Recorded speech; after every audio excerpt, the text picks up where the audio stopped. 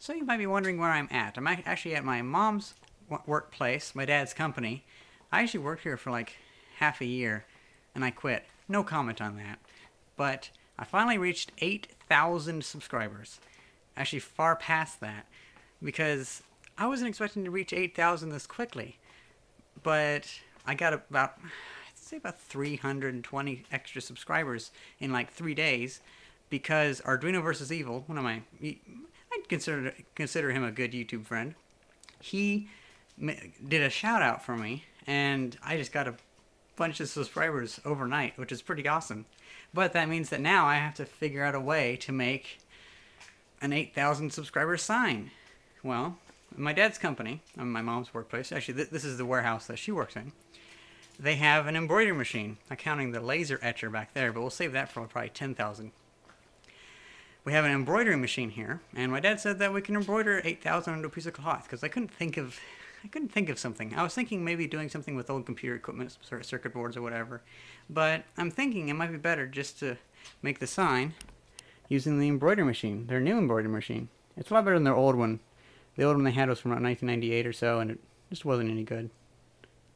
Well, before we start on this project, I'd like to thank Arduino versus Evil again, because you're a really cool person. I like talking to you about mining equipment and mineral samples and ideas for machines and whatnot, and you do a lot of cool videos like I do. And to my viewers, I'd say that his channel's pretty much the same as mine. It's just that I have more time to do projects, so I turn out more videos. But his videos are really cool, not counting he does a lot more expensive things because he actually has a job, so he can fund some things. Where I still am running off my YouTube income, so the finances for my projects aren't nearly as big as stuff like he does. Like, I'm too cheap to spend $30 on resin and stuff like that, simple stuff like that.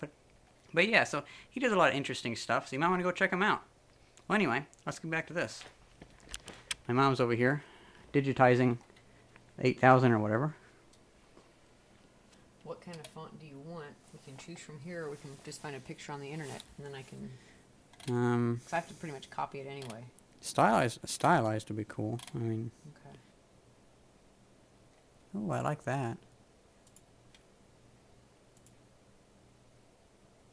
I think that'll look nice.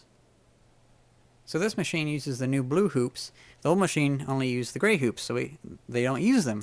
So what I'm going to be able to do is I'm going to be able to take the embroidery home in one of these. We'll probably put it into this and embroider it in one of these, and then whenever it's done embroidered, we'll transfer it into one of these so we can hang it up. It's kind of cool.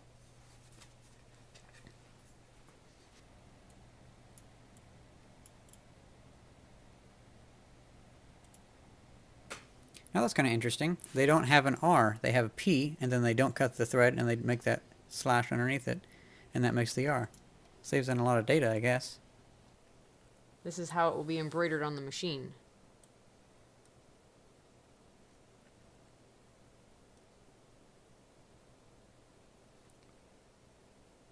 Pretty cool. On the cusp of technology.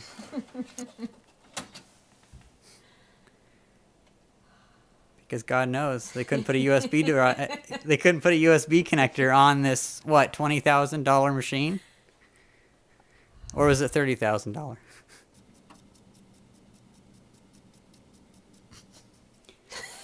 Well, hey, at least it's not using 5 1/4 inch. Matches. Hey, yeah, it does.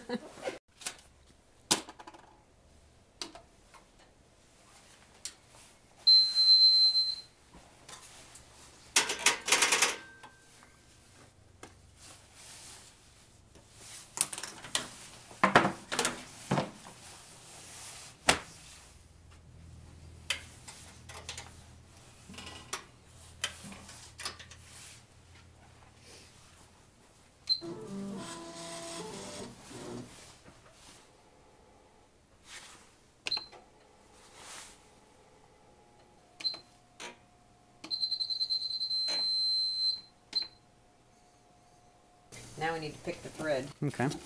Which color? I think the one is over here. Do you want fluorescent orange? I have like hunter. I also have like not hunter. Are they all shiny?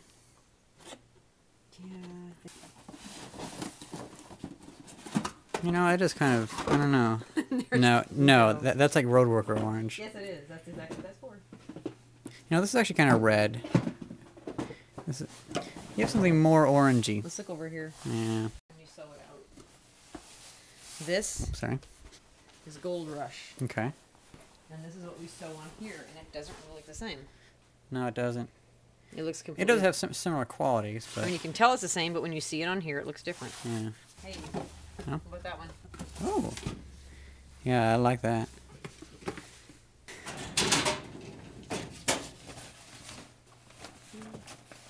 Black.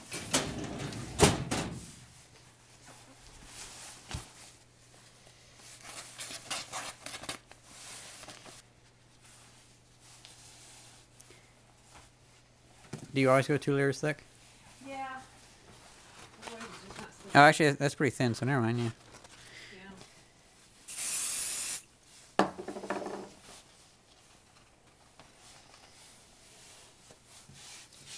That is, you know, usually I'm working in the warehouse and trying to do this, Yeah. so I kind of cut corners sometimes. Well, Find a standard that works for everything. that's how business works. Cutting This corners. is temporary glue. Nice.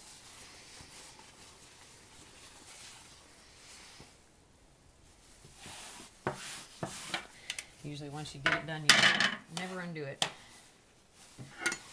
But of course we do, because we do different things. Most places that do embroidery do the same things over and over again. We do different items every time. Yeah.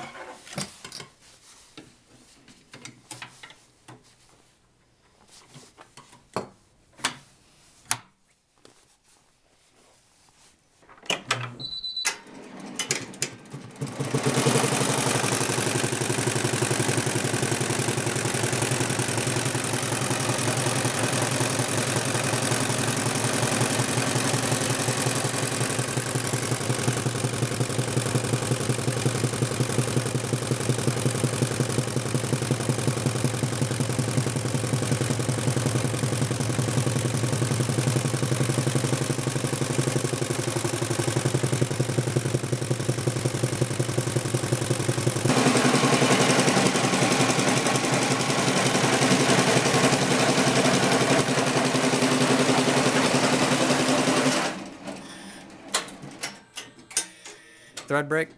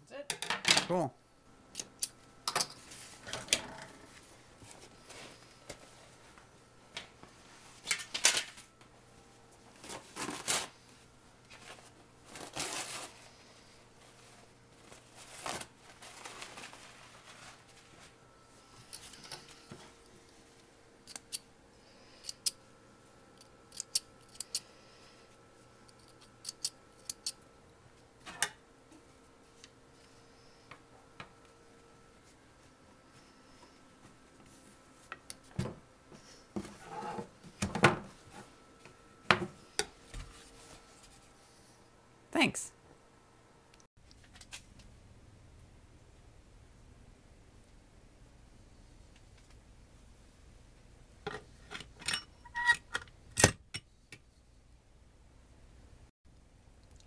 Well guys, thanks for 8,000 subscribers. That's pretty awesome.